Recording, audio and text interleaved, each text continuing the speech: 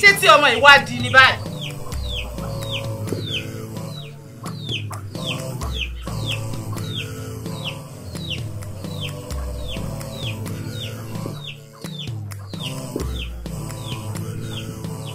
Awelewa, come back here. Come back here. Come. Have your mother. My dear. My beautiful girl, where are you going to? Be a beautiful girl and a good girl. What Awelewa told you, where are you going to? Me fẹ́ kó bá yàrá ẹ jẹ́. O jí láàárọ̀ ẹ nísìn. You didn't do your morning chores. Oh, gbálẹ̀, oh, fabọ́. Ibo ló wá sí. Mommy, ẹ fi wálẹ̀ now. Kí ló dé ṣe báyìí kò dáa? And you people should go. Just go. Ibi tó bá tẹ̀ tún wí kẹ́ lọ. Just go. Kẹ́ lè fi our vibrant youth lẹ̀. Ká enjoy stay wa. Kí ló ṣẹlẹ̀ gan? Oh God of this land, have mercy on me. Ọmọ tí mo gbé fún di oṣù mẹ́sàn-án. See how she's talking to me. Awelewa. Mami, èmi ló mú pé yín. Ẹ̀mẹ́ta ni mo pè yín. Ẹ wá jẹ́ kí n sọ̀kan fún yín o. You just go cause heaven help those who help themselves. So leave me alone. Let me enjoy my life. Don't destroy your life. Pékélé. Arúgbó jẹ gbèsè. Ta ni ó sọ?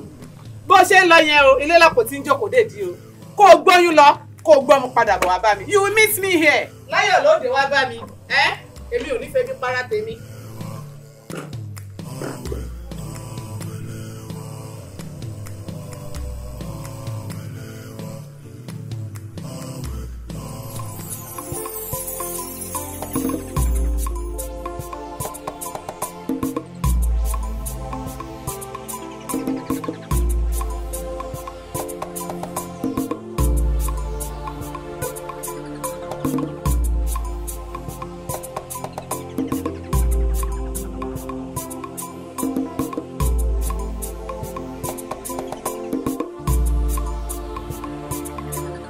Awelewa, my beautiful girl. Dubai. Do you have an event? Or where are you going to? Ṣé ní ìlú yín? Ìlú yín ni àwọn èèyàn ti máa ń wọ aṣọ tuntun torí event. And let me tell you, èmi ò lọ sí event o. As you can see, I want to look more comfortable and more beautiful on better dresses. But I want you to do something for me now. I want you to go inside. You take your pot, then go down to the stream, fetch water for me. After that, you take the broom, just sweep all the surroundings for me. My girl. Impossible. Kini. Mommy, at least have little respect for my beauty. Don't you know I'm the most beautiful lady in this land? I want to be pot. Kin lo sodo, kin lo pom. Kin tu wag bale. Mommy, it's impossible. I can do it. Mi le she. Ọlọ́run bo lójú ẹ wà, ó wá ṣàánú mi. Hey, Mare. Abẹ́ wá gbà mí ni. Awelewa. Mo pẹlẹbẹ. Ìwọ náà dẹ̀ bímọ o. It's better you treat me well. Hey. I'm your mother. Mommy, you know what? I know you will treat me well. Mo mọ̀ pé tí n bá ti bẹ́ẹ̀ sọ̀rọ̀ wá gbọ́. Okay, ma. Ṣé rí ọ̀rọ̀ tó wà nílẹ̀. Division of labor la ma fi ṣe. Between who and who? You asked me how. Okay, how? How do you want to do your division of labor? My daughter. Mommy, ṣe lẹ́ni kí n gbálẹ̀ ni. Gbálẹ̀ ni. Ọmọ gbọ́ràn sí wọn náà lẹ́nu. You will sweep 3 feet. Eh? And I will sweep the remaining 2 feet. Agba ló bá mọ́. Kíni? Èmi àti òjò ọmọ pínlẹ̀ gbà. Mami. Awelewa. Ó fẹ́ o. Ó kọ̀ o. Gẹ́gẹ́ báwọn bàbá ti máa ń sọ pé ìkòkò lè gbómi kó gbẹ̀yìn kó tún gba ṣọṣọ. Awelewa, wàá pọn mi yẹn kó tó lọ. Wàá dẹ̀ gbà láì fún mi kó tó lọ síbi kankan. Àmọ́ ti pọ́n. Ó dáa. Wọ́lọ́, ṣàánú mi ẹlẹ́dàá mi. Wọ́n máa jẹun pàṣán, wọ́n máa jẹun wọlé ayé asán. Ọmọ tí mo bí tó tún jẹ́ oníkan ṣoṣo mo bí. Ojú ọ̀dọ̀ àwọn bàbá òun ní ìrọ̀lẹ́. Arẹ̀mú, Akàndé kọ́rẹ̀. Stand up. Ẹ dìde. My please, you okay like this? Money Dide. No, my prince, we are okay like this, my prince. Oh, are you being intimidated by my guards? My prince, it is normal for them to bow. Eh? What if I'm not a prince? Would they have given me such respect? Ah, my prince. Eh? The king's subjects are his people. We respect the crown and not the person. The crown and not the person. Sorry, my prince, for my rude expression. No, you actually talk sense. Eh? I know what to do. Join us at the palace in the evening. Okay, let's okay, dine and wine together. Okay, my prince. Okay, my prince. Thank you, my prince. Palace. Palace. To the prince.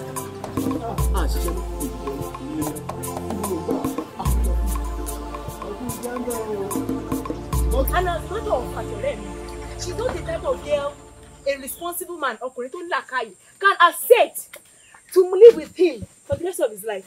If not because of her beauty that beauty kini. When beauty. It's because of her beauty that makes me run after her. Excuse me, then downgrade me. Look at me, one more. Mo kún nílé, mo tún kún níta. Mo wájú. Ó pọ̀ ńbẹ̀. Ẹ̀yin wà láì kò ṣe é bú tọ̀hún. Mo kún lé, mo kún ta. Ẹ̀gbà túre. Ọlọ́run ti dá mi lọ́dọ̀. Sí. Ìwọ́n kan tó kù tó ń wá lára olórí burúkú ọmọ yẹn o. Sí, you two are intimidated. Kí ló dé wá dé? Ṣé mi try to know how my own kí ni? Ọ̀rẹ́ mi kì wá ń ṣe bẹ́ẹ̀, it's not my fault. Whose fault? The truth is that I need a man that will cherish Man, others. ọkùnrin ṣá. Hey now. Yes, so that's one man. To mama popo mi to mama ṣáájú mi.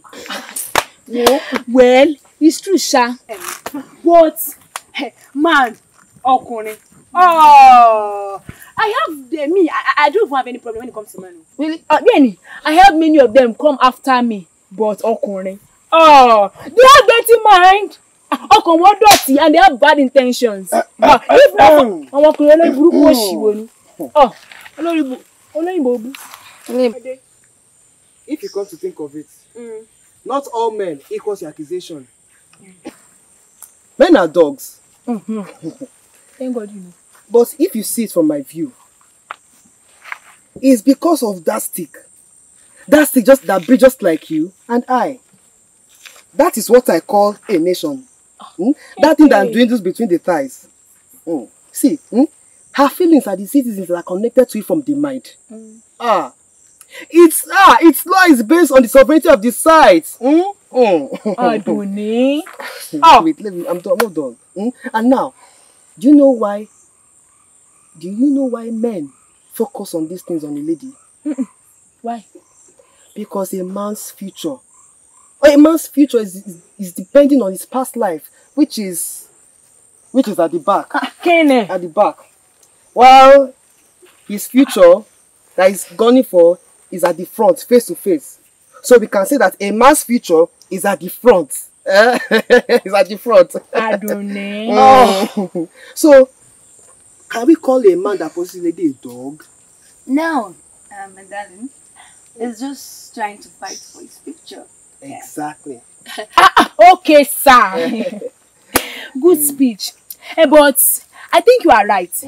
But I don't think myself, you, or Abeni here is safe at this moment, yo. Yes, because what I wish can be anybody's wish here. And don't let us point things, yo. No, I have no bad intentions. You ladies can suit yourself. I am only trying to defend men. Good defense. You know, as for me, any intention is permitted. Let me. Come, let's go fetch your Jerry. We will be seeing later. Bye, lady. Bye.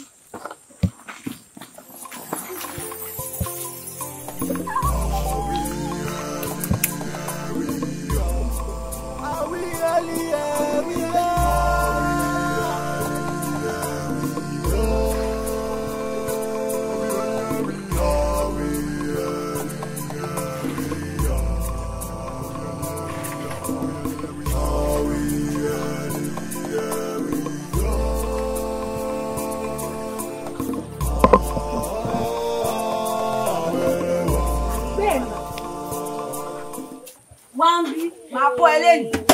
Wambi. Kí ló tẹ̀ fi rẹ̀ pé ná? Kí ló fi rẹ̀ pé? Who do you think you are? Why don't you say it to my face, then I'll respect myself and get myself together. Hey! I think you want to know who I am. And I am ready to let you know now. Really? Because your intentions are twisted. What's this point Brad saying? Yeah. No. Let's go and say no. Hey!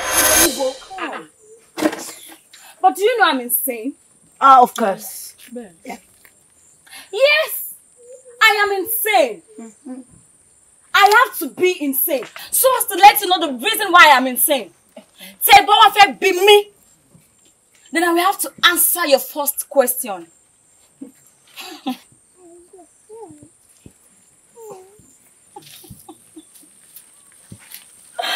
Hey, Leaf. Please come to me. I love you so much. Please come. Let's go and fetch our water. Hey! Because it's your money. Yeah? Come back here. Now I know one reason why she is insane. No. It's only say first class. Now listen to me. I was literally insane some few minutes back. But immediately you noticed, I had to stop being insane. But be way. I'm even tired of being insane. You're this idiot. Look at Adone, let's go and fetch water. I am even ready to stop being insane because of this idiot. Let me help you to carry your water. Come. Let me help you carry your water. You don't borrow.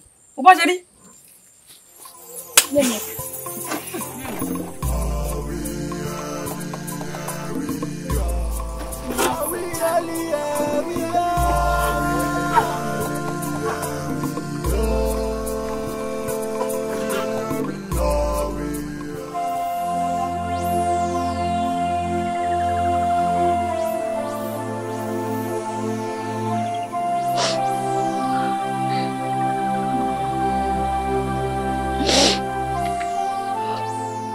Why me?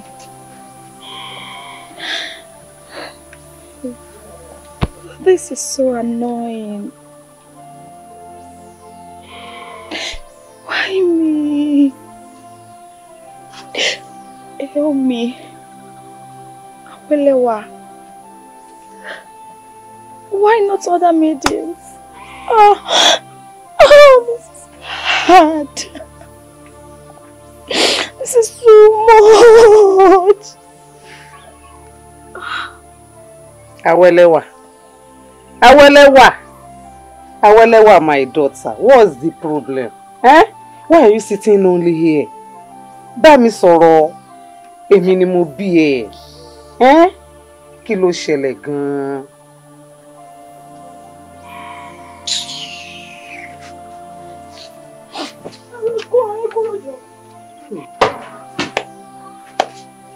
Ọlọ́run, ibo lójú ẹ wà? Gbà mí lọ́wọ́ ọmọ ẹ. Má jẹ́ ó para ẹ̀ sí mi lọ́rùn. Mo fi lé ẹ lọ́wọ́ o. Ìwọ nìkan náà ló lè bá mi yanjú ẹ̀. Ọlọ́run á gba ògbógbó. My son, my giant, I hope you know that time is running unfavorably against you. Yes, I know, Father. And I understand everything you're trying to tell me. That is why you must act in a race. What are you waiting for? Mother, I have heard you. And I will have to eat as soon as possible. You should act very fast. It should be very fast, and that is the essence of this conversation. That's why we are here. Mommy, mo ti gbọ́ yín. I trust you. Mommy. I trust you too, Mother, and I appreciate that. You're welcome. Hey, what about your friend? You mean Adio? Hey, the boring one. I'm very sure he must be busy. Yeah. Excuse me. Busy doing what? Adio. His friend. His friend. And you don't feel like you should come into this conversation? Do you know his friend? Anyway, maybe you continue your discussion inside while I attend to my other visitor. I'm also you. Let's go inside. What's your favorite? No, let's go. And their children. Is it not a crime that a beautiful damsel has lost her most distinguishing feature? Your Highness. Excuse me. Who is Your Highness? You must be the princess of this land. I am overwhelmed by your presence, Your Highness. However, how can Your Highness tour the land without her maidens? I believe it is as your will. Taleléyìí. Taniye, kí ló ṣẹlẹ̀ gangan? Ṣé ẹ sí mi ni? Kí ni bí gbogbo nonsense okon ṣe káàkiri iná? What do you think you are? Taniye?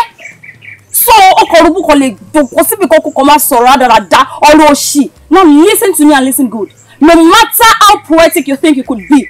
Oh, let me know cause èmi ò sí lára àwọn tó lè máa fi ọ̀rọ̀ tútù tó lè máa fi kó jẹ ọdẹ òṣì. Idiot.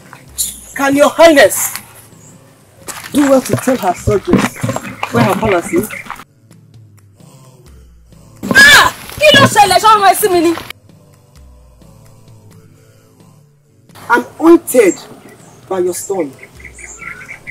Thy beauty. That's the beautiful thing. The king's palace is affected by your presence. The storm stood still to watch. The cloud opens its curtains so that himself can light you on stage.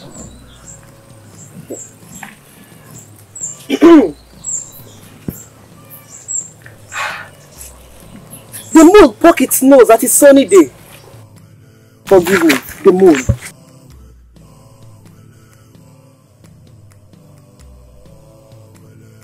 Time halts because your beauty disables natural reactions. What a beautiful day to be graced by all this.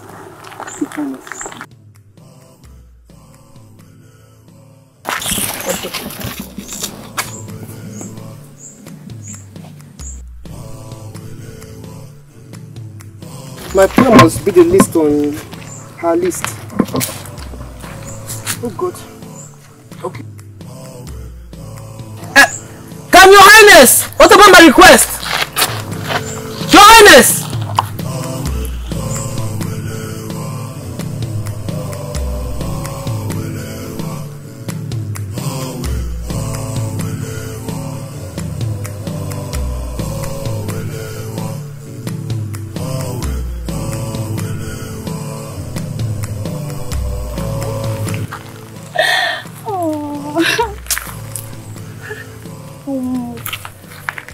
Is actually good. He's so good. Oh, he's so romantic in his voice. But come to think of it, does the storm really stand still to appreciate my beauty? Of course! It's only pitying your condition that you are a bed wetter. It's thinking of promoting you to a daytime body wet.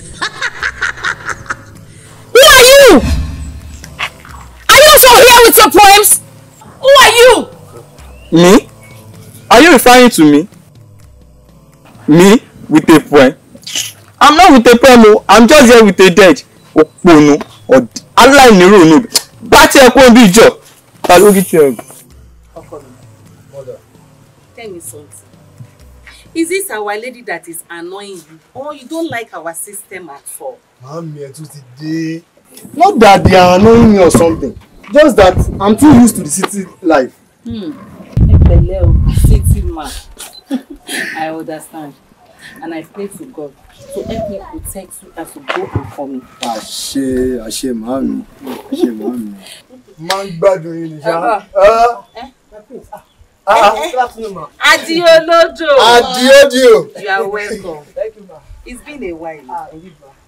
Okay, let me allow both of you to enjoy yourself. All right, man. Adio. My prince. Come on, have your seat. It's looking good.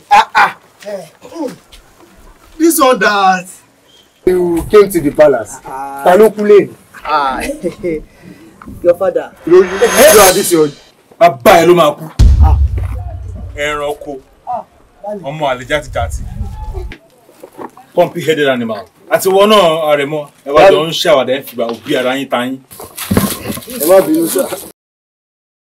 Baálẹ̀ má bínú, we are sorry. I'm very sorry, Baálẹ̀. I'm very sorry. Ẹ má jẹ́ ń gbọ́ pé ẹ dárú ẹ̀ láṣà mọ́. Don't do that again. Very, very wrong. Wà ń sọ̀rọ̀ kú bẹ́ẹ̀ ni pé. Ẹ má bínú báyìí. Ẹ má bínú. Adio. What's laughing now? We have so many things we want to talk about. You want to be something for? Let's go. Let's go. Adio! My friend, my friend! Adio! I miss you. Let's manage ourselves. Hey, we have so many things to discuss. But before then, how was your day? It was really rude by the unpleasurable weather. See, Adio, I'm even happy you came. Because I have so many things I want to discuss with you. And now that you are here, there is one important one that I need to discuss with you. Yes. You know, Baale and his wife, they have been disturbing me to bring the leaves. And I don't know what to do. I'm confused. That is a stunning idea. At a time like this. But congrats. What do you mean by stunning idea? You are congratulating me. Hey, that you have already now. Adio. Adio.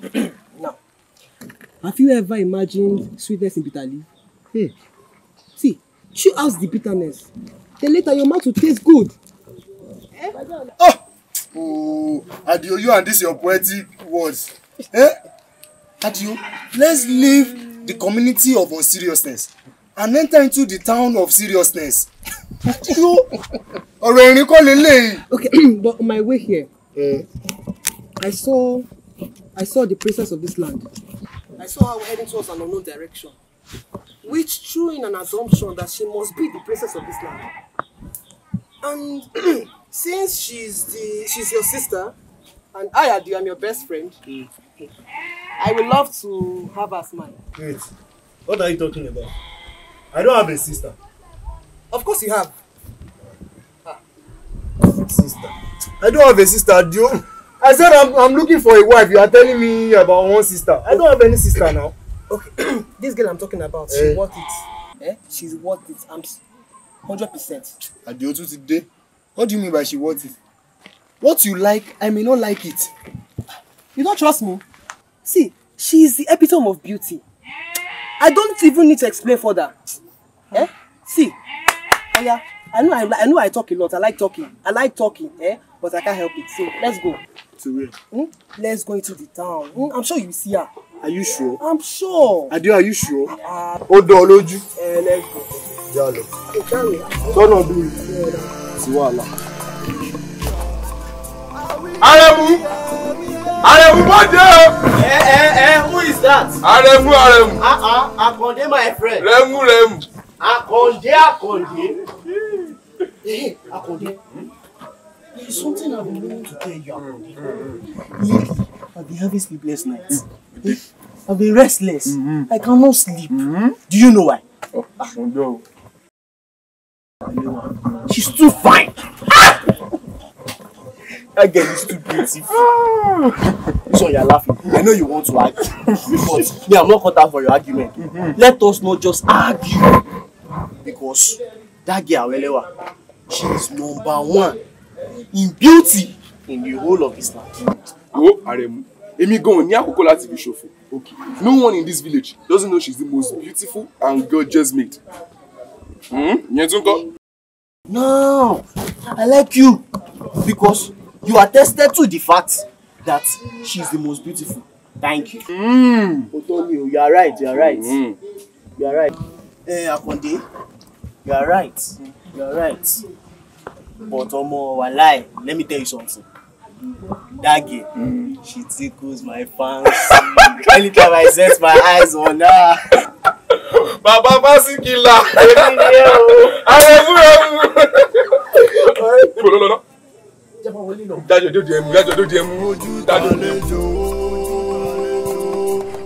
You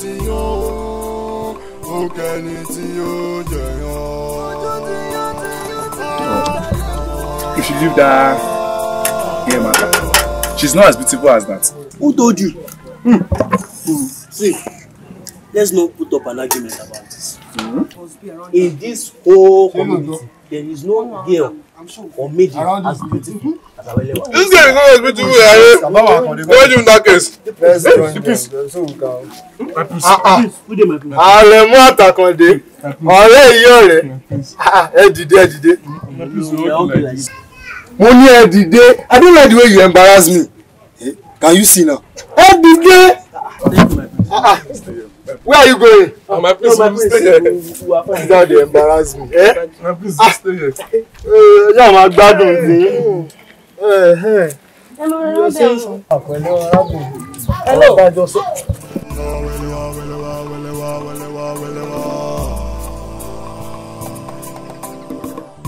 The prince said I should come call you.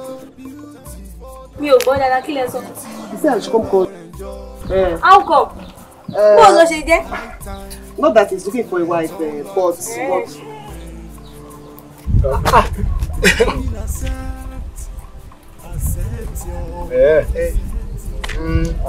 tell her to come.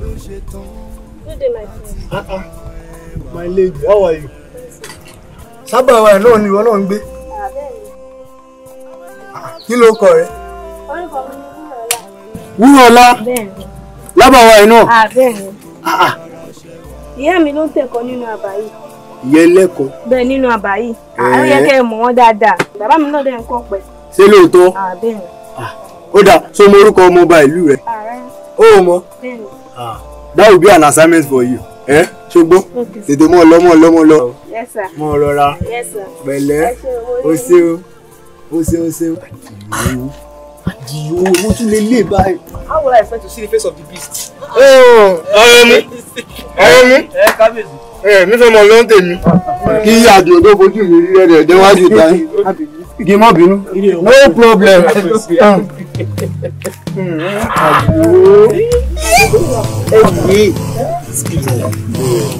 Àwọn náà kò padà.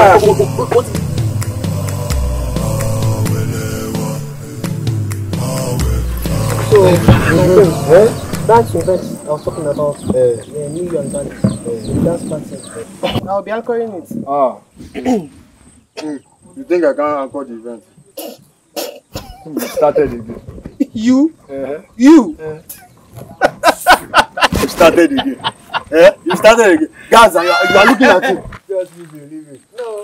No, then do something. You about to Ọlọ́run yóò jẹ́. Let's go, Jai. That's her. That's the girl I was talking about. How joyous I am. So let me excuse you. No, I don't go. What if she embarrasses me? Embarrass you? Yes. Then perhaps don't tell her you're the prince. She doesn't know. I'm sure she doesn't know. Let me quickly go. Guys, I'll be back. Adio! Good luck.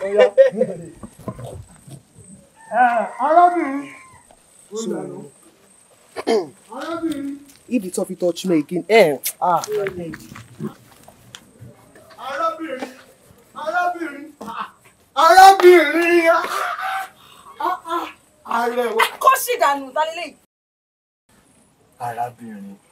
At least you don't know who may be talking to you. And who the hell are you? Jọ̀ọ́ má bínú o, ṣé ìwọ ni ọba ìlú yìí ni àbò jẹ́ ọ̀kan lára àwọn ìjòyè tó wá dá mi dúró tó ń pariwo arábìnrin ṣé o gbádùn? Are you okay at all? Please, I am not in for this. I have better things to attend to, idiot. Arábìnrin. Anyways, I'm just a mere servant and I find you so beautiful and gorgeous. You know, Awelewa. Servant? Yeah! Servant! Everybody buy. Ha! You have the guts to order me, Èmi Awelewa fúnra mi. Servant! Ode! Come on!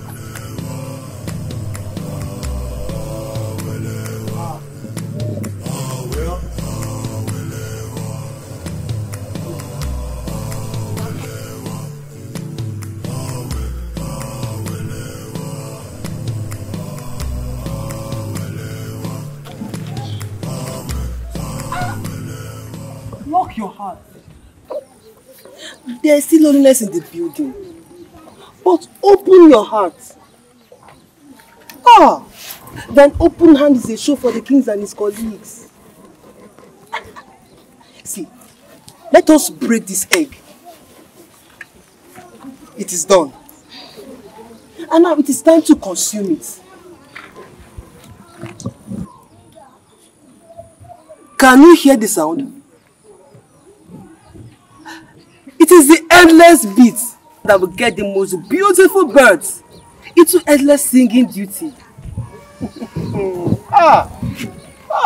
Awelewa, let this your heart be open and listen and accept the tone that comes with this beat.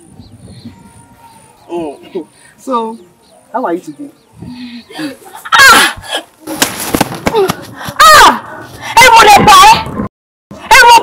Èmi Awelewa fúnra mi ni wọ́n wá dènà de tó ń sọ wá dáradára lẹ́nu.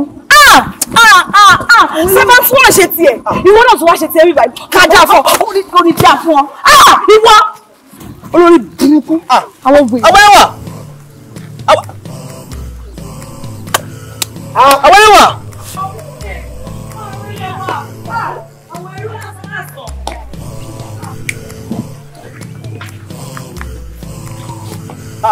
My friend, Adio. my friend. Kí ló ń ṣe bí? I was coming down. Where are you coming from? I tripped on a stone and I fell down. I was slapped you, right? How would she slap me? Who is she? I was just coming when I tripped on the stone and I fell down. I saw her very angry, walking towards her. So I just had to mind my business. That girl slapped me. Sacrilege! Sacrilege! Yeah! Mabini. It's for love. It's for love. I'm sorry, my friend. Where are the guys? The guys? They are the palace. In Jomo. In this village. Emi. Omobale. Adio. Mabini, let's go. Okure de ba mi. Adio. Emi. Mabini. Majo mọ̀ pé my friend. Omobale.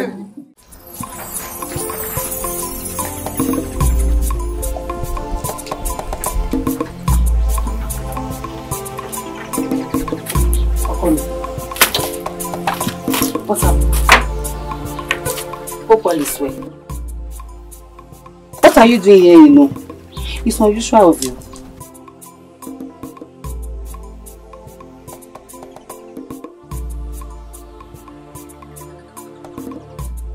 Aina, you are in love.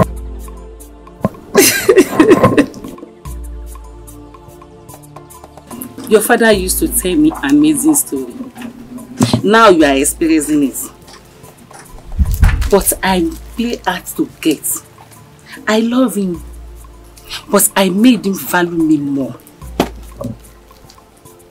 Mother. Yes, sir. Wait, did you snub Bale? Before Uncle. I love him before his approach. That means she loves... Mother, I need to go and lay my head now. Go away. Sit down, Jerry. You don't want to gist me. Oh yeah, gist me. Where is she? She's pretty. I will tell you at the appropriate time. Okon, remember one thing. Your mother loves you. And she wants the best for you. Mother, I love you too. Bye. Bye.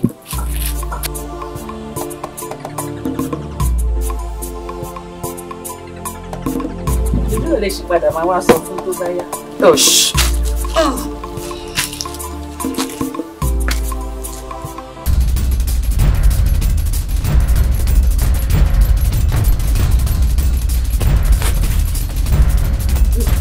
Where's the prince? Where's the prince? My prince! What is it? Finish here? What happened? Nothing is chasing me actually, my prince. There's nothing chasing you. Then you should not be here. Prince. Actually, my prince. I have a very vital information to pass to you, my prince. Aremu, even if you are going to tell me any vital information to Bani, farabalẹ̀ ni. Okay, my prince. Yeah. Okay, I am calm now. Actually, you can't wait to hear this one. I just sighted Awelewa walking towards the stream, my prince. Wait, oh. You mean the same Awelewa? Yes, my prince. Awelewa. Yes, my prince. Nishonibe. Okay, my prince. Hey, no. I'll be back soon. Just stay. Yes, my prince. Ha, Awelewa. Hey. Ah, my own. Ọdún tí ó yìí. Àti ṣe lè ní. Bẹ́ẹ̀ni. Ọ̀rẹ́ wa o. Wúrà ọ̀yẹ́rẹ́ kan. Wúrà ọ̀la. Ẹyin dìde. Bóde. Ọ̀rẹ́ mi.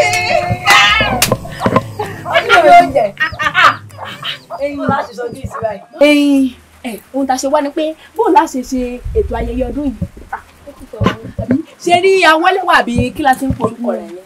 Tí o bá fi lè wá, all the home will be looking at her ni o. Ṣe ẹ̀dẹ̀ mọ́ ní wọ̀dọ̀ wa. O tó máa ní o rí sọ o. She was not about the event. Clara ṣe. Ẹ̀yin ọ̀rẹ́ má yẹ ká ṣe bóun.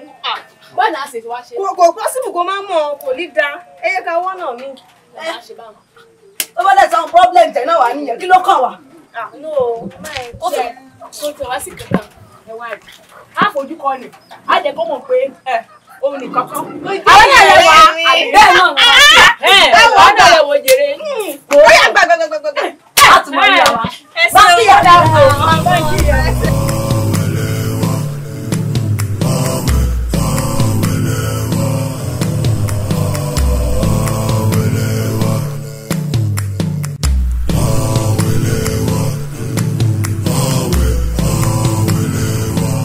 Arábìnrin, jọ̀ọ́ má bínú fún béèrè yìí.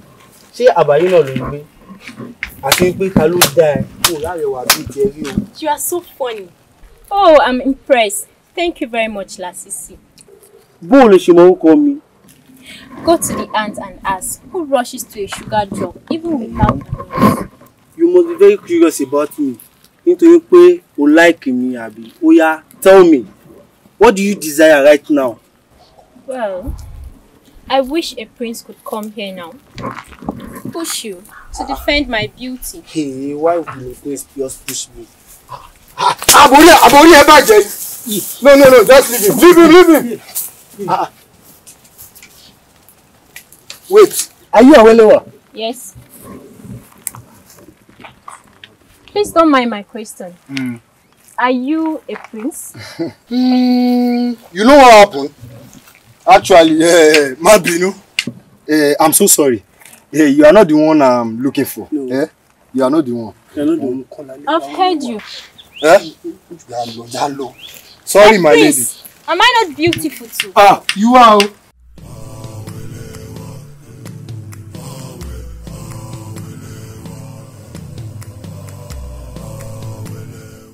You don't want we have to. Just go. My prince, you know you can't walk in. There's no guy. Don't worry, I will sort everything out. Oshegoni.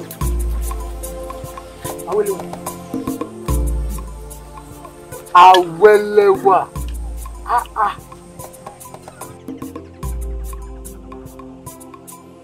Awelewa, let me make you comfortable by introducing you to my parents.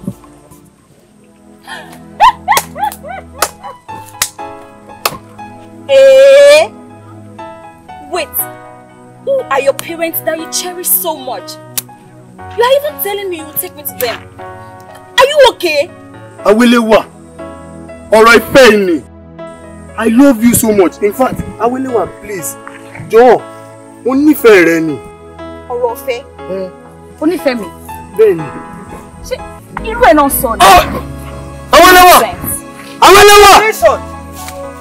Abomination! Abomination! Why would a future king like you be nearly to a lady? Oh yeah, stand up! Stand up! Stand up, my prince! Adio, ó dùn mí gan. My prince!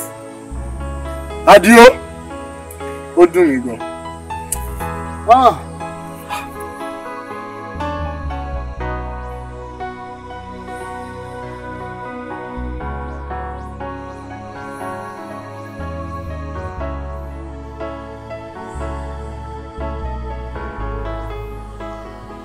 He can't have her. No. At least I first saw her. She's beautiful, yes. She has it all, yes. Why would I throw her out to just a friend that would get entirely happy with such a stunning lady? Eh? Must have been a fool to have let her go. Why would I even tell me about her in the first place? I wasn't interested in her at first, I know. But her actions, her words, her stare, her body, which is so beautifully, magnificently, gorgeously, angelically fixed. Yeah! How can I throw such a perfect gift from the gods away? Won't the gods be angry at me? Awelewa! Wow. How did you know my name? It was a mistake. How are you? You actually look like a friend.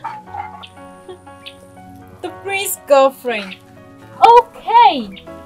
So, what do you want from me? It's just that you're very gorgeous.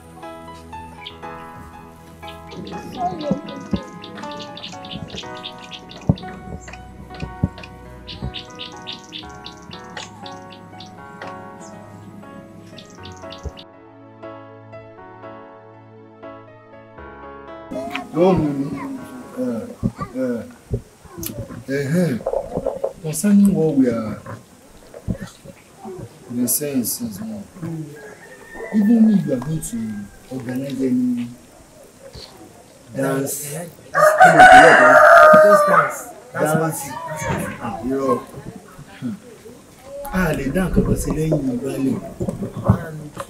We have to inform you. When they approve, who's going to teach? Do you think I cannot dance? You?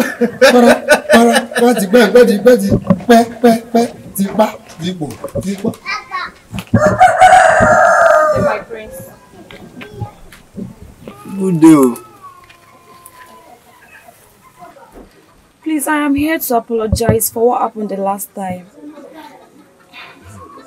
Please, can I see you? Eh? See who? For what? No, Adio. Oh yeah, take off! Adio! Take off! Adio, feel it. Leave her alone. Leave her alone. Doko, you want to see me, Abi? Yes. Now that you know I'm a prince. No, it's not like that. It's not like that. Yes. Adio, excuse me. Eh? Yes, don't worry.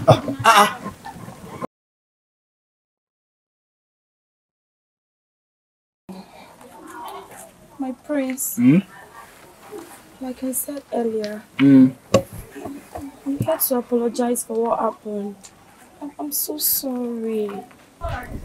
Okay, no problem. But the thing is, I will send somebody to you.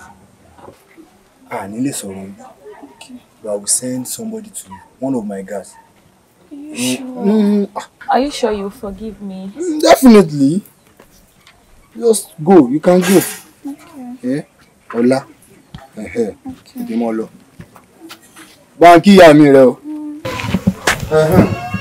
Adio, I do not understand.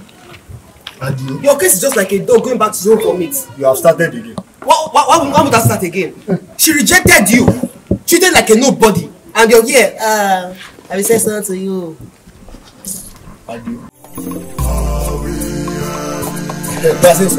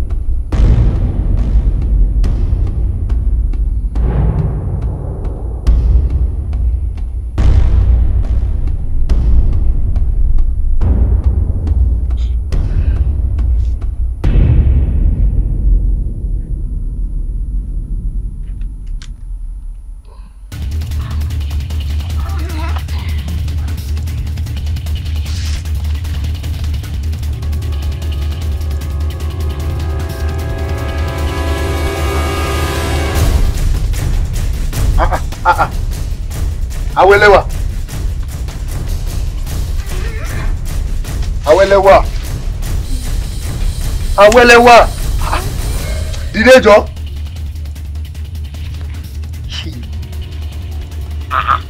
Èmọ̀rí o. Awelewa. What's this? I even thought it was intention for the other. So, you bedwet? You bedwet?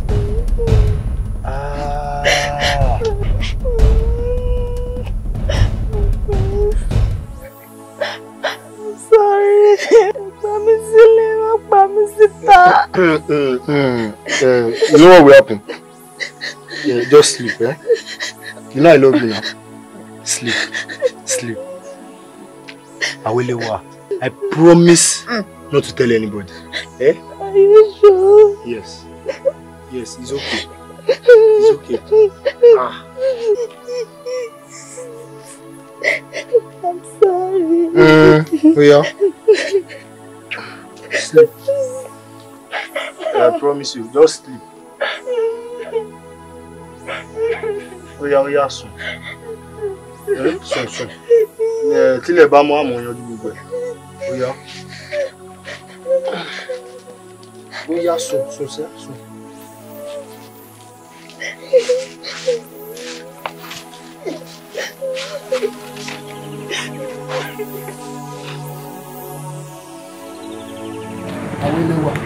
Awelewa.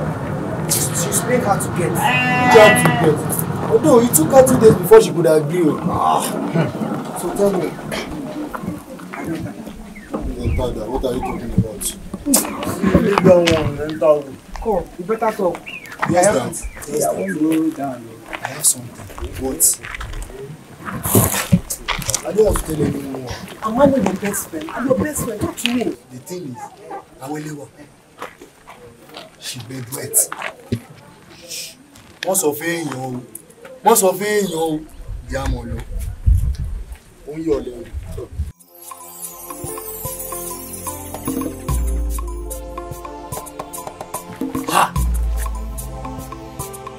Wàhálà nígbà tí mo gbọ́. Ó ṣòro. Awelewa ni goddess of beauty. I'm the god of bedwetting. I'm god of bedwetting. I couldn't believe what I had at first. Not until Eleso. Títí àṣà. Mo trust ọ̀rẹ́ mi. Ó sì ẹ̀dá abẹ́. Awelewa. Ẹ̀yin ọmọ lọ ọ̀dọ̀ lá. Ṣé ìwà ló kù yẹn? Èèyàn burúkú ni ẹ́. Èèyàn burúkú ayé àti ọ̀run. Òun ló ń pèsè ìwẹ̀ báyìí. Idiot. Lọ́mọ ìwọ Awelewa kí ló ṣẹlẹ̀ Awelewa? Ìwọ, I was on my own without stress. You came into my life and embarrassed me with my problems. Ṣé báyìí máa ṣe nìyẹn ni? Àwọn Yorùbá ti sọ, wọ́n lè ní tí agbójú okùn lè kojú ẹni àgbà. Awelewa, ní sùúrù. Ọ̀dàlẹ̀, wọ́n ẹ̀rí wọn. Wọ́n tó tẹ̀léra wọn, ilé wa gbórùn gbàhánu, gbogbo ilé ẹsẹ̀ gbórùn gbàhánu. Ẹ̀yin idiot òṣì burúkú yìí. Wọ́n jẹ́ kí n sọ fún ẹ, má ever cross path mi mọ́, you this idiot. Oníbùrànù alábọ̀sí. Awelewa. Burúkú òṣì. Awelewa. Ẹ̀rí wọn bẹ́ẹ̀ rí.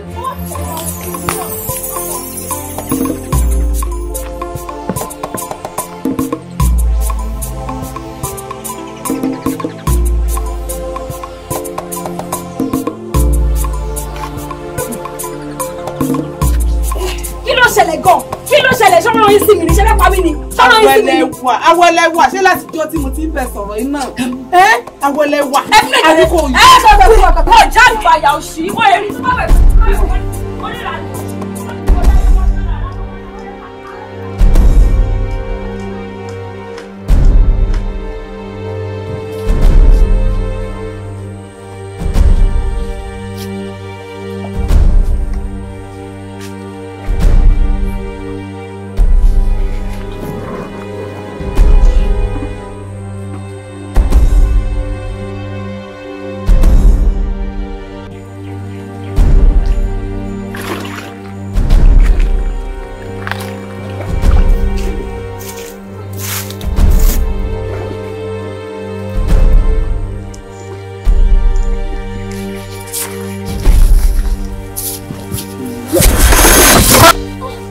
Awelewa, what happened? Please stand up.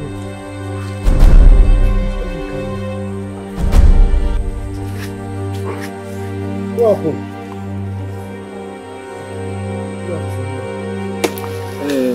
Actually, I'm here to apologize for what happened the other day. I don't mean to hurt you or harm you or do anything bad to you. I'm so sorry, please. Please forgive me. I'm so sorry.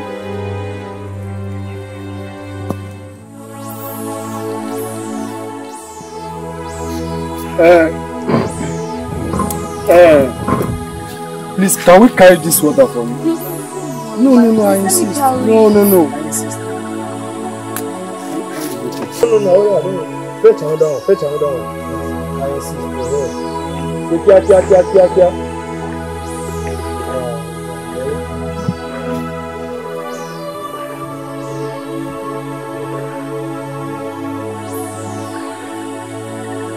Kia.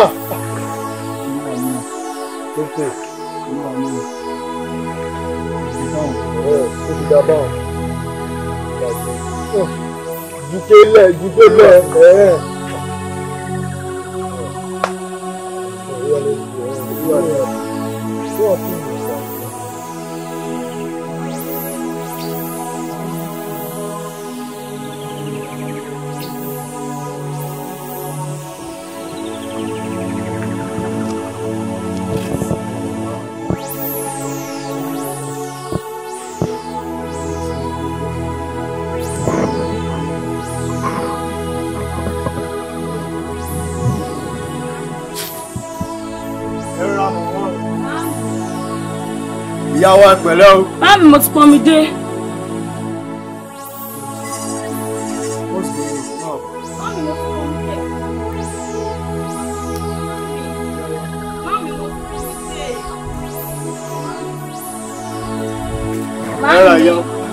Mami mo ti pọn mi dé. Ìyá wa. Mami.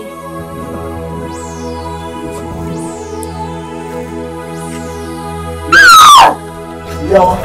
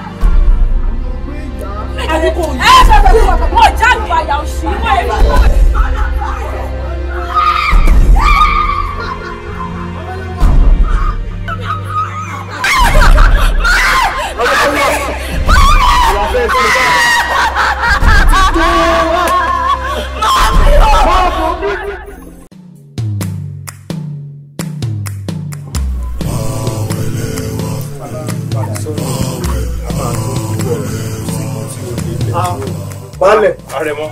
Mother. How are you? Daddy. You are welcome. Yes, ma'am. Who is this young lady? She's my friend. She's your friend? Yes. I thought she's one of those. You are welcome, my son, and congratulations. You're welcome. Young lady, you're welcome. Thank you, sir.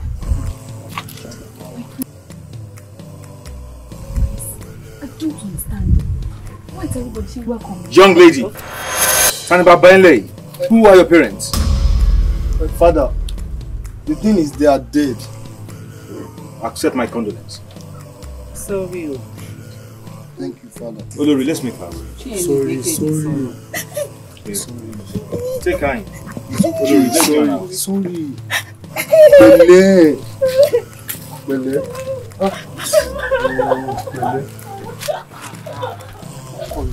Ṣé tó bá ní kó mú yàwó wá ṣé bí ìgbére yẹn là ń sọ yìí. Bẹ́ẹ̀ náà lẹni kò mú yàwó wá. Let's go. Sorry. Come back. Sorry.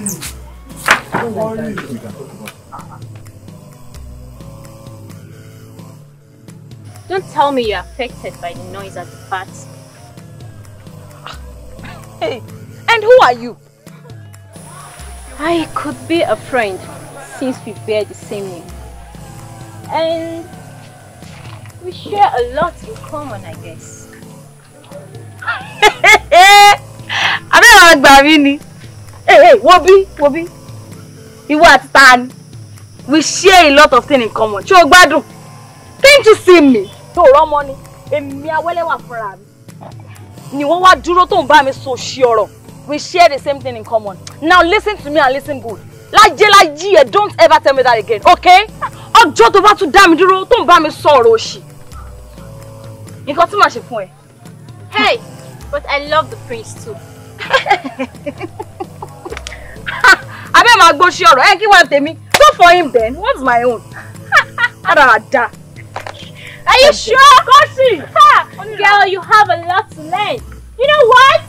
Your solution is your humility. Faith. I love the prince too. Ó fún mi ní ẹ̀bùn tí ẹlòmíràn nínú agbolé yìí ò ní.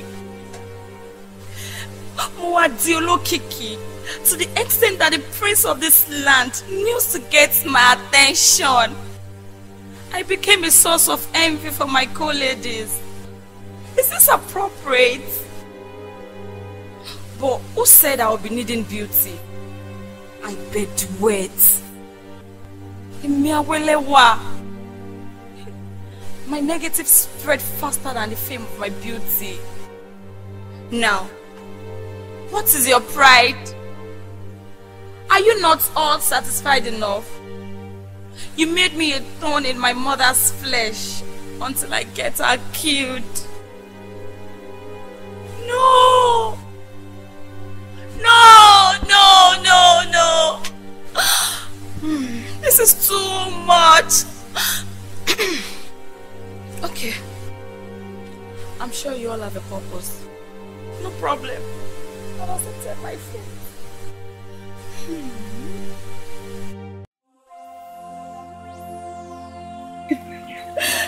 Thank you.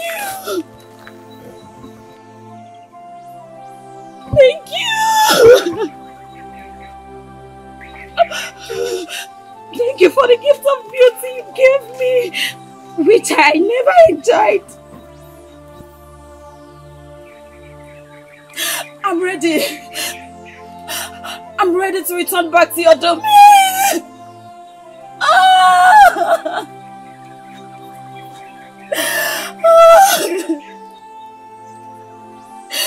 Where peace is the only air I will breathe,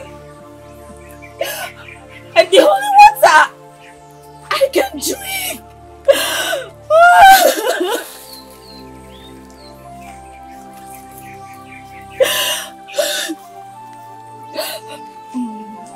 The only tears that can bring happiness to my face is of joy.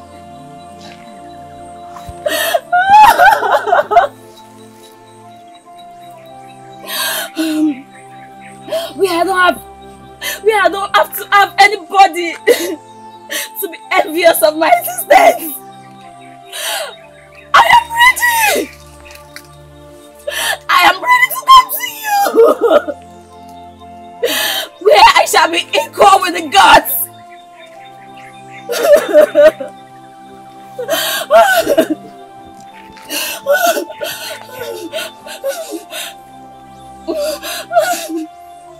Please accept me. Accept my soul as I begin in this journey.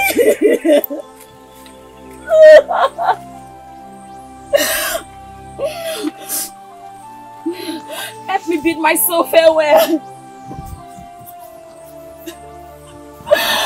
because after my departure you'll be left alone with it. But don't worry. Once in a while I'll come visiting.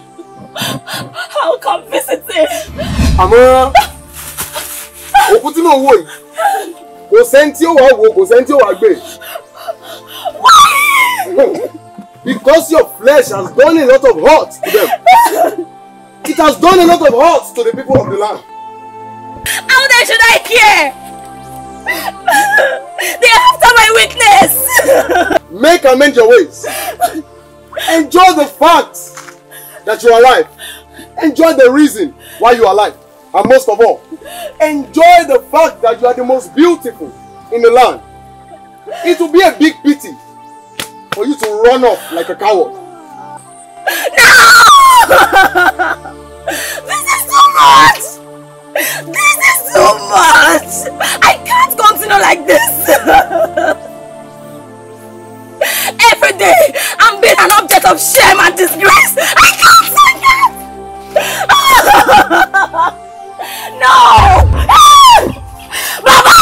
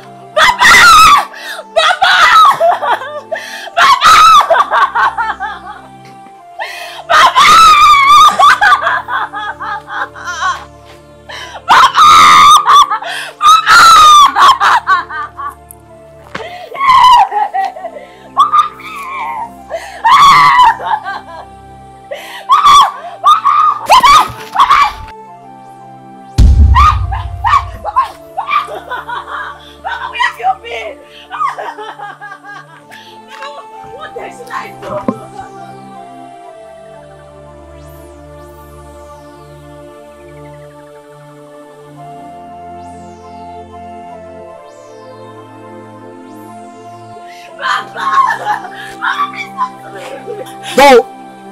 Enter into the fowl's egg without breaking them. Wash thy feet with the bee's excreta and kiss the sweet honey covered by its manufacturer. Baba, if this is the only way to earthly peace, I'd rather make my way to fantasy. Then you rather say, "Ebi na nke wi fun." Say mo jadi oni. E wa gba mi.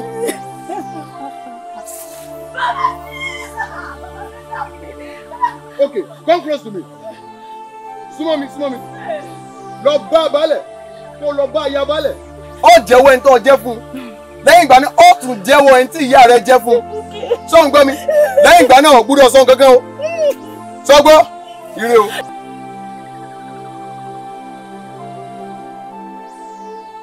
A mọ̀ pé. Ìyá wa, ṣé ẹ rántí èpè tẹ́ ẹ ṣẹ́ fún ìyá ọmọ ìjọ́sí?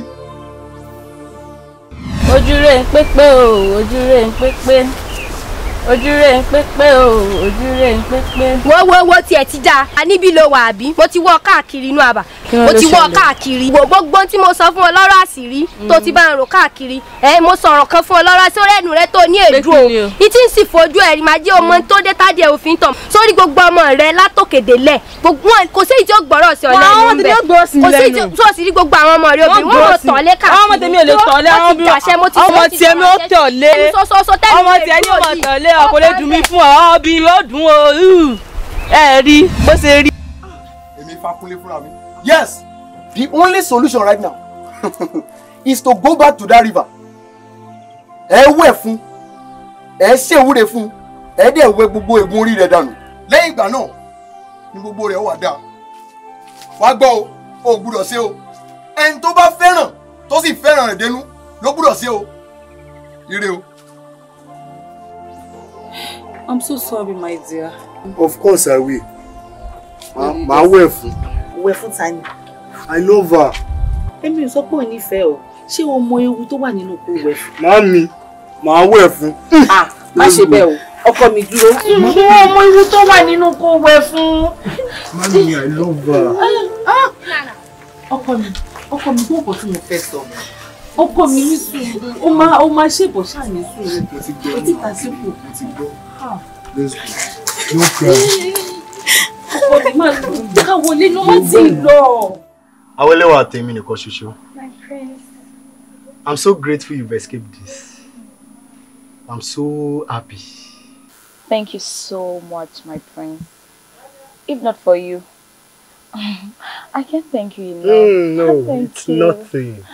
Awelewa, it is my duty to make sure that I make mine so comfortable. Aww. Yes. Awelewa tèmi nìkan ṣoṣo. My face. Ọmọ pupa. Tó gúnyán pupa. Fàlejò pupa. Lórí ẹni pupa. Ojú ń tiyán. Ojú ń tàlejò.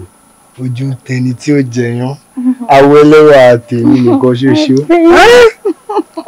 Ṣé wọ́n gbé mo nífẹ̀ẹ́ rẹ̀? Ọlá ìfẹ́ yìí ni o. Thank you so much, my prince. I love you so much. Hey, so, where are you going from here? Don't tell me you are going home now. No, I'm not going anywhere. You are not even going anywhere. I will call the guys now. They will bring something for us to, you know. Oh, thank you. Awelewa tèmi. Mo nífẹ̀ẹ́ rẹ pọ̀.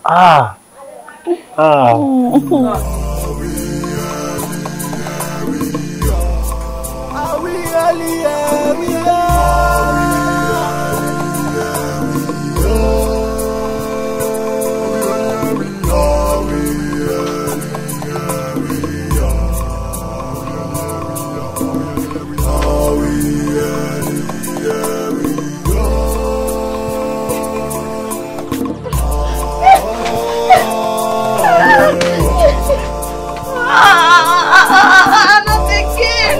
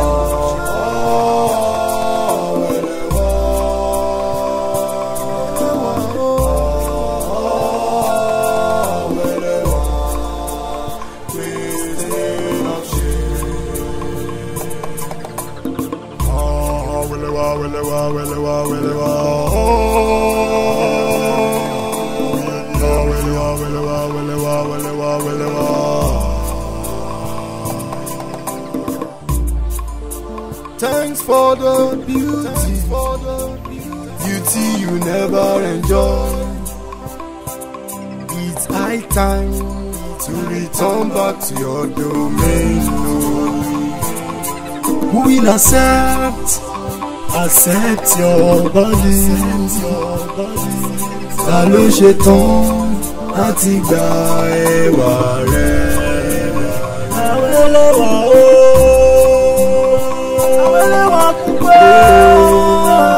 Awelewa ó fi gbogbo ara ṣẹwà.